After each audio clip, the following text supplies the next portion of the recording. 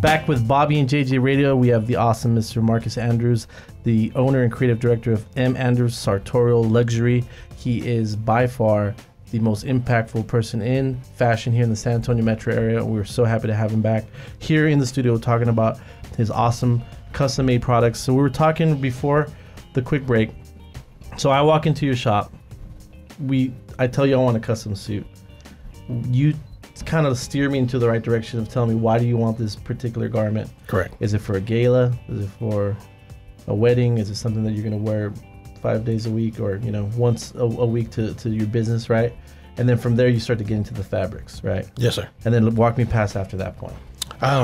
So once we get into the fabrics, and once we've picked something, I like to go directly into the measuring.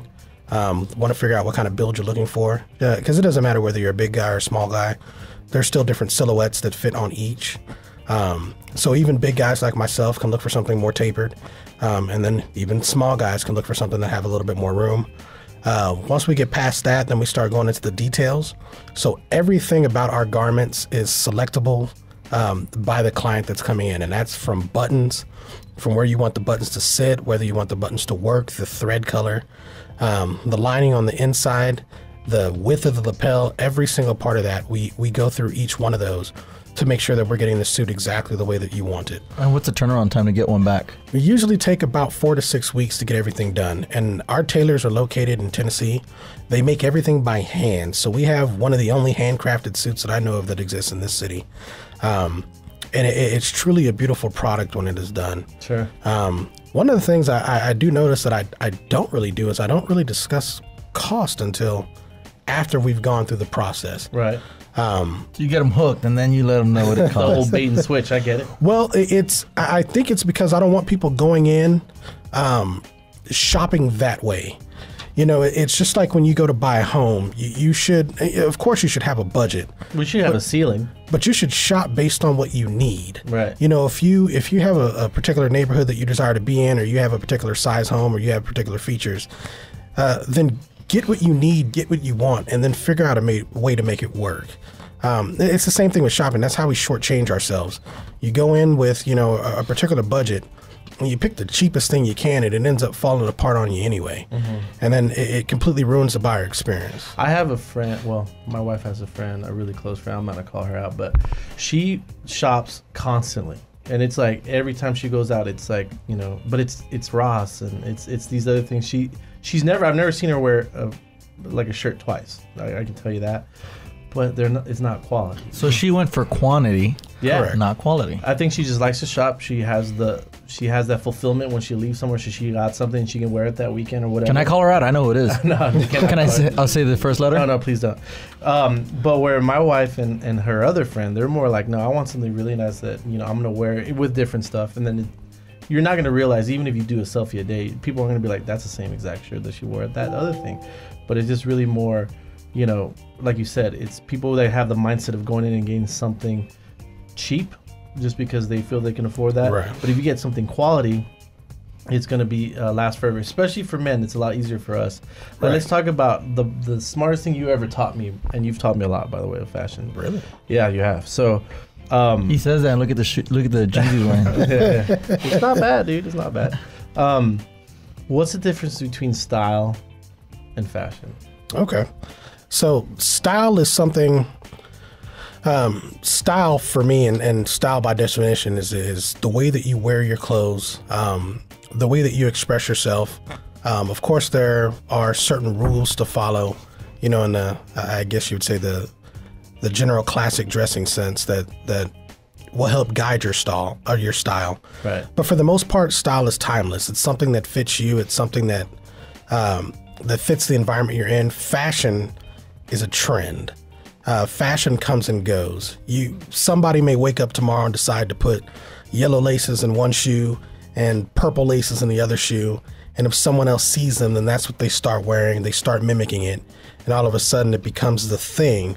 But eventually at some point, someone will change that thing, and that old thing will now be not a thing anymore. And don't you agree that sometimes style and fashion hit at the same time, and then people say, "Oh, wow, I can be stylish and fashionable." Well, yeah, exactly. And then the fashion changes, and then they go with the next fashion trend. It doesn't look too good though. Right? That happens to a lot of people. I have seen examples of that. But like I was saying, like having style, having your own personal sense of dress, or having your own way of putting things together, that'll stay timeless. That'll never go away, because you have an understanding of what looks good on you.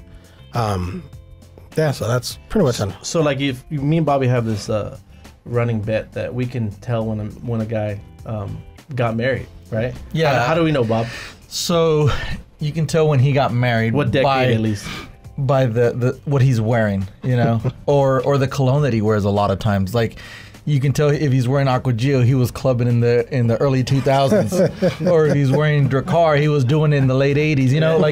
Yeah. So it's they always get stuck. It's like they get married and then fashion kind of stops for them, and they stay in that. But that kind of just blends into what Mark is saying, because if you get a custom made suit that looks good on you, the lapel looks good on your body style, the cut looks good with either you being husky like myself or skinny like some other people, it's gonna look good on you 10 years from now. That's correct. And we can see some money dudes that we know that he's been money for a long time, but it's just the style. Like my man's wearing a double-breasted suit. It works. It works. Yeah, it works for him because it just fits his body style.